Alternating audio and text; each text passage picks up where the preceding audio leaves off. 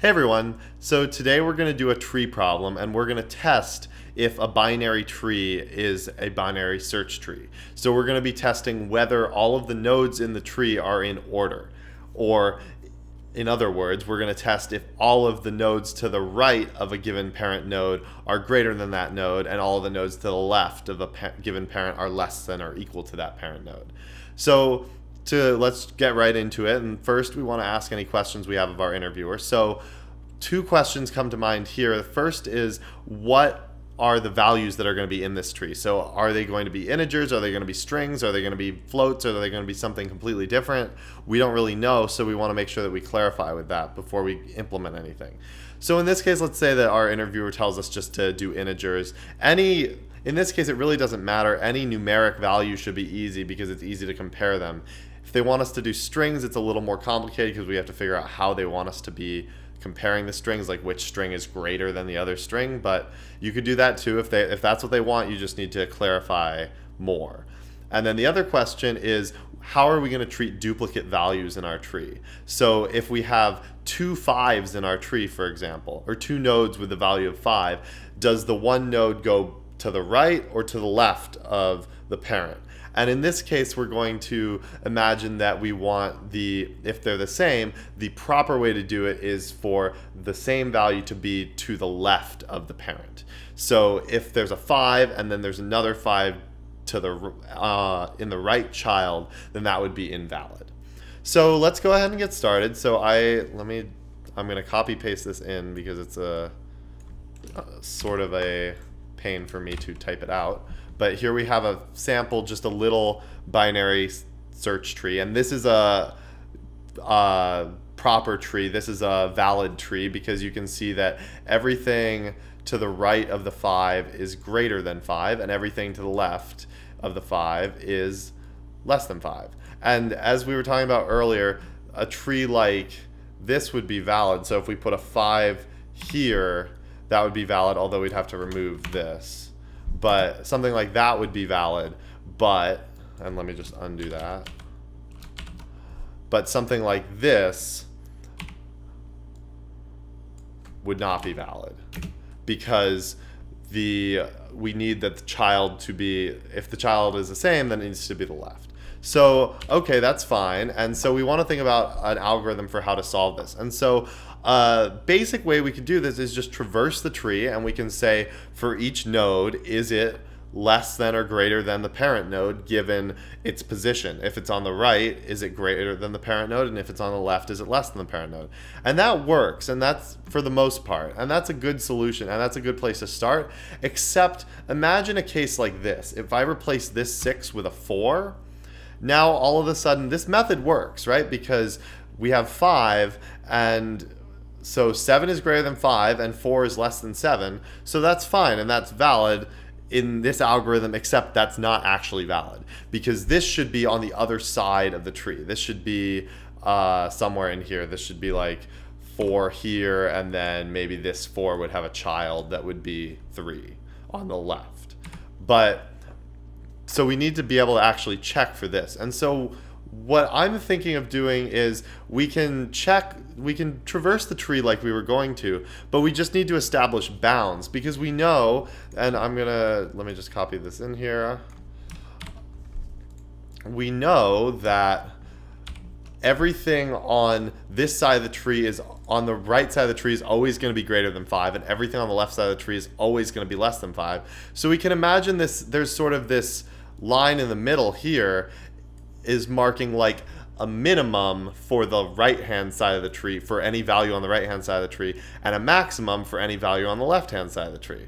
So if we keep track, if we traverse the tree but we keep track of the maximum and the minimum, and then in this case, the maximum is somewhere, the maximum value here is like infinity, or the max int value. And so we can basically say that all of our values on this side of the tree have to be somewhere between these two values. They have to be between 5 and infinity.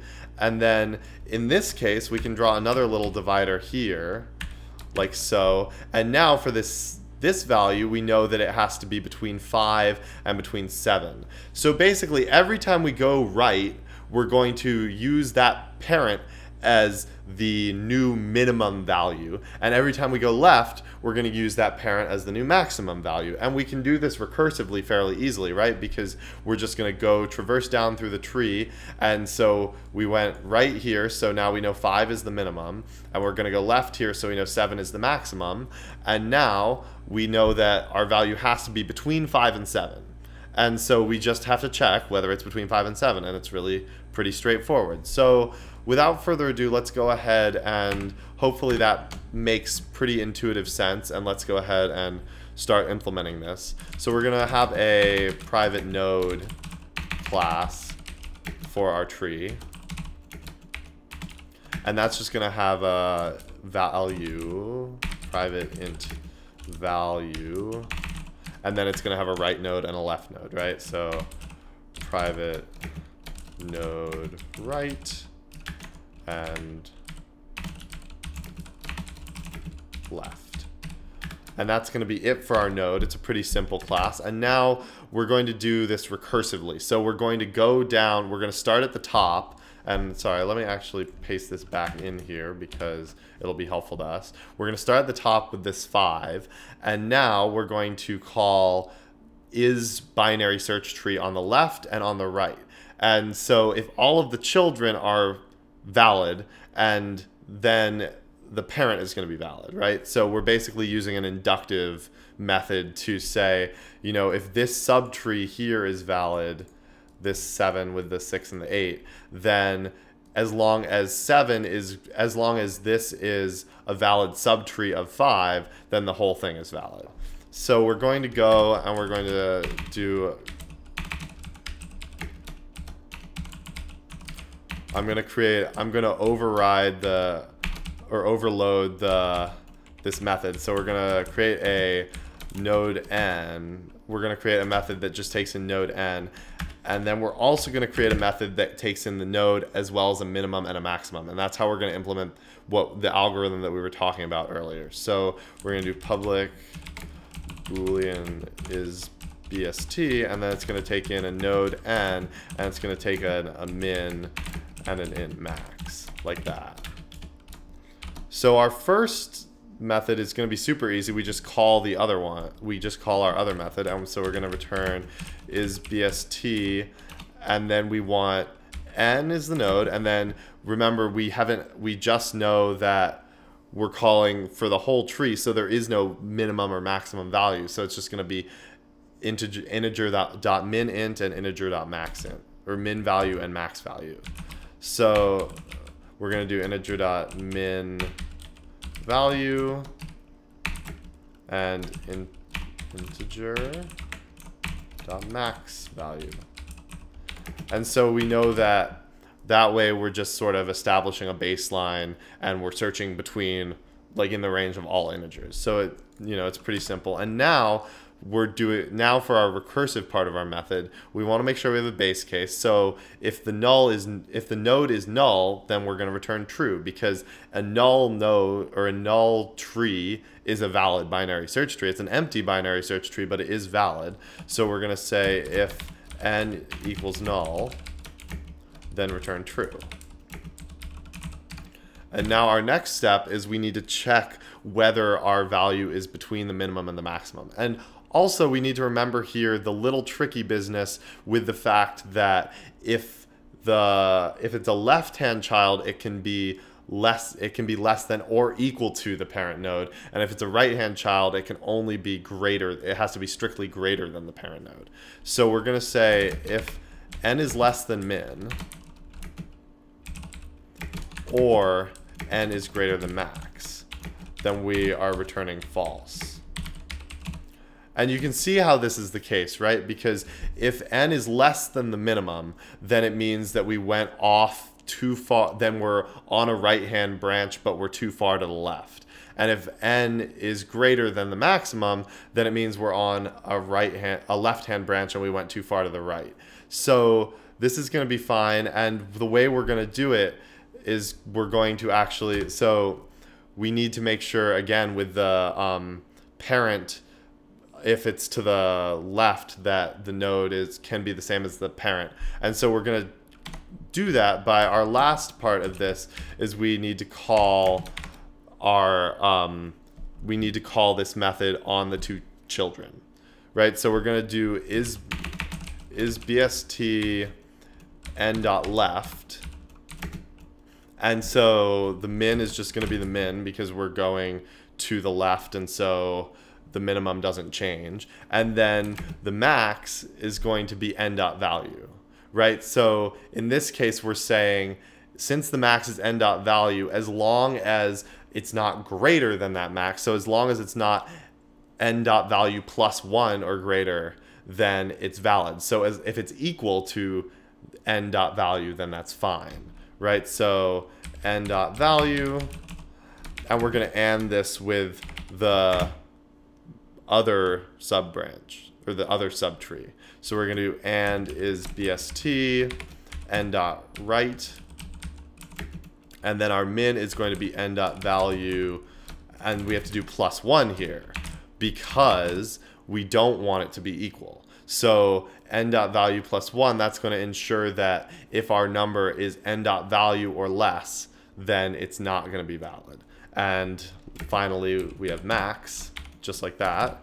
And that's all there is to it. So you might need to go through this line by line and think about what I'm doing, because it's a little bit complicated and you sort of need to think about it, and it would be helpful if I could draw it out, but unfortunately I can't given this technology. But when you're doing this in an interview, it's totally okay to draw pictures and draw the tree out on the board and do lots of different things like that. That'll be really helpful for you to think about it. So like I did that when I was preparing for this problem, and I just sketch out the different nodes, like little circles and lines, and I think that's really helpful. And it's helpful for thinking about how you're going to solve the problem. So now that we did solve the problem, we're going to go through and we're going to test it like we usually do. And it's going to be kind of a pain because it's recursive, but we're going to do it anyway, and we're going to have fun doing it. So let's go ahead and we're going to just use this sample tree that we have been using this whole time. And I'm going to go ahead and get rid of this like dividing line in the middle, just so it's a little easier to read. But so we're going to, first we're going to call isBST of node n. So node n is 5, it's this node at the top. And then we're going to call isBST n integer min value and integer max value. So we're going to come down to here to this isBST method. And now we're going to say is n null. So n is 5 right now. I'm just going to go ahead and write this here. So n equals 5, or the node with the value 5. And so n is not equal to null. And is n less than min? Well, min is integer.min value, so no, it's not. And is n greater than max? And n is integer.max value, so no, it's not. So we're not going to do anything here. And now we're going to return isBST of n.left, min, and n value. So let's do that first.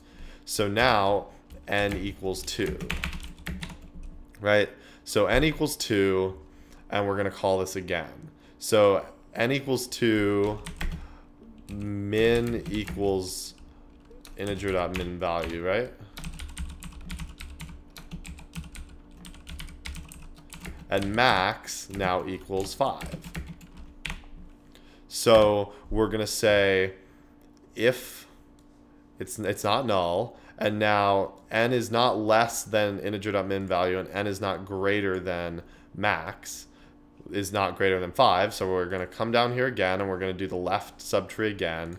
So now n equals 1, min equals integer.min value, max equals 2. And now we're going to come in here. It's not null, and it's not less than min or greater than max. So we're going to call this one more time. We're going to call n left, and now n equals null. So we're going to return true because that's this first step here. And now we're going to call the other side. So we're going to call n.right on this, and n is also null, so we're also going to return true for that.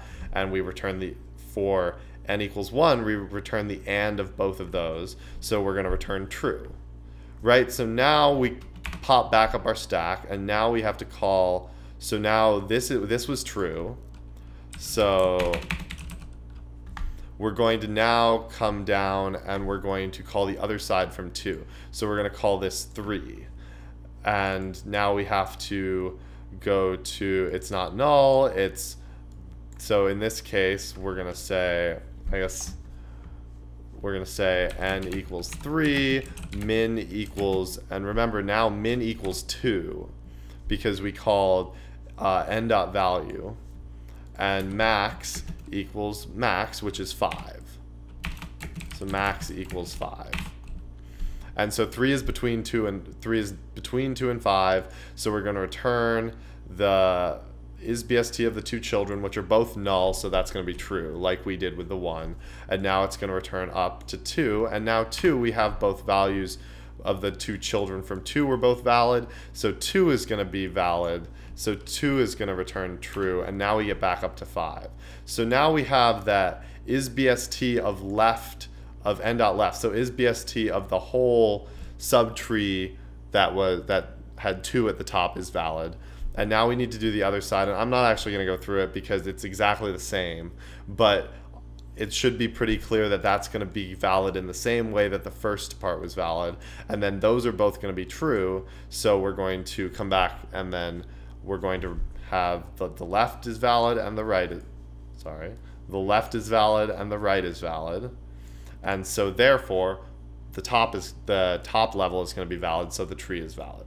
And that's what we expect, right? And we can do, why don't we do one more? I'm just going to do a mini tree. I'm just going to do one level here, but I'm going to change it so that this is 6. Just so that we can make sure that, because this is a good thing to test, that not only does it return true when the tree is valid, but you also want to make sure that it returns false when the tree isn't valid.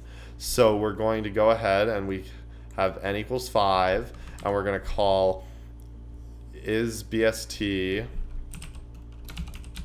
of 6, and then min is going to be integer.min value, and then max is going to be 5, right, because it's n.value. And so now we're going to come to here and we're going to say n is less than min, n is not less than min, but n is greater than max, right? So we're going to return false. And then by default, we know that since we're anding the two sides together, the overall value is also going to be false. So we get that it returns false if the tree is invalid, and that's pretty good. And the last thing we need to do is just double check or think about for a second, what is the runtime of this algorithm? And this is a mercifully simple problem to think about in terms of the runtime, because since we're doing this, we're basically doing a depth first search because we're hitting every node once recursively. And so we're hitting each node once, so we're just going to have a runtime that's proportional to the number of nodes in the tree. So in the end, the runtime is just going to be big O of n. And that's all there is to it, and hopefully that problem went well for you, and best of luck, and I'll see you again soon.